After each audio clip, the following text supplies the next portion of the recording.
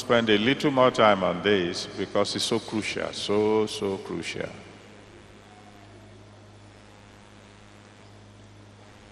Those of you who come to Divine Encounter, you will notice that I preached a sermon about 2 or 3 months ago on the danger of curses. How a curse can destroy someone's destiny, how it can destroy someone's future.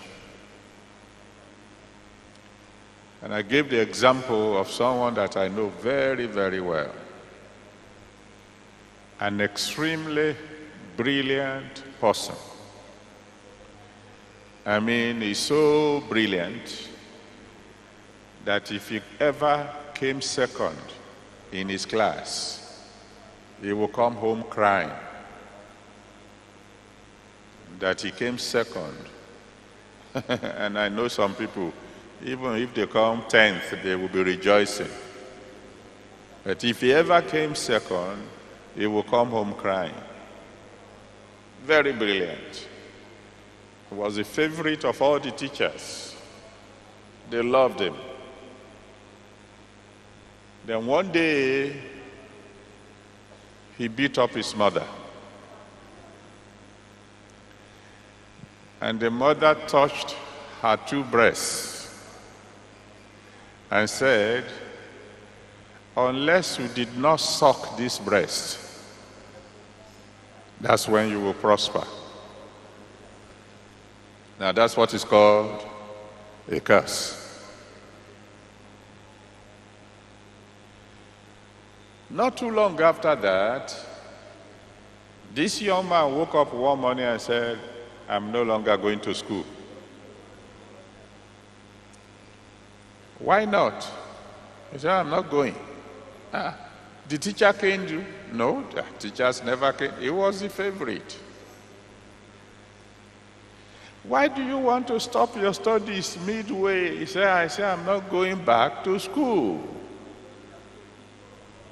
What do you want to do? He said, I like the way the apprentice driver jumped on the lorry. I want to become an apprentice driver.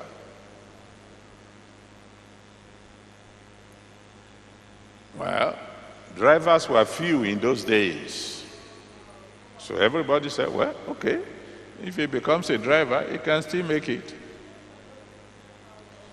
He was apprentice driver for a while. Then one day he saw some musicians and said, I want to become a drummer. To cut a long story short, this brilliant fellow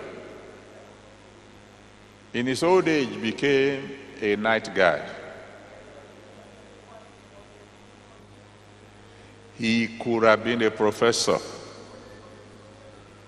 but a curse reduced him to nothing. I pray once more, every curse or hanging over your head, may God destroy it in Jesus' name.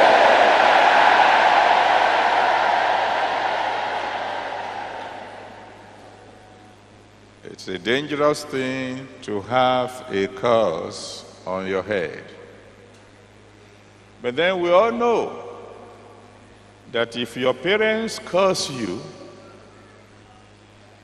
your pastor can cancel the curse because he has a superior authority. He's your spiritual father. If your pastor curses you and you run to the general overseer who ordained him, he can use his superior anointing to cancel the curse of your pastor.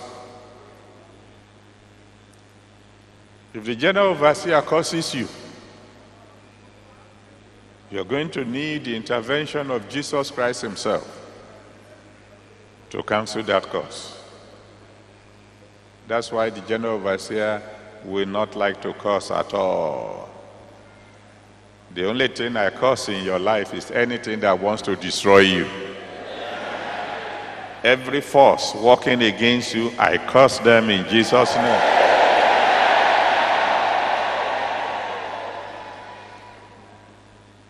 But if God curses you, to whom will you run? It's a dangerous thing to rob God. Every robber who robs God of his tithes and offerings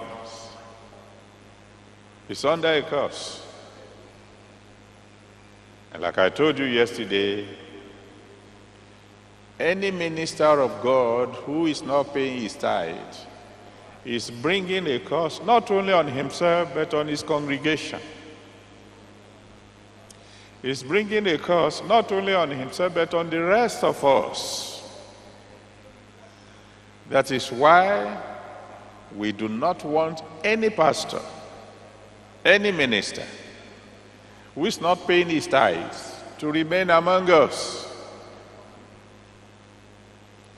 Any minister who is not paying his tithe is a plant that God did not plant. And what will happen to that plant? It shall be rooted up. But some of you, tell your congregation, in fact, show them this video. Show them that it's the Jew who said so, not you.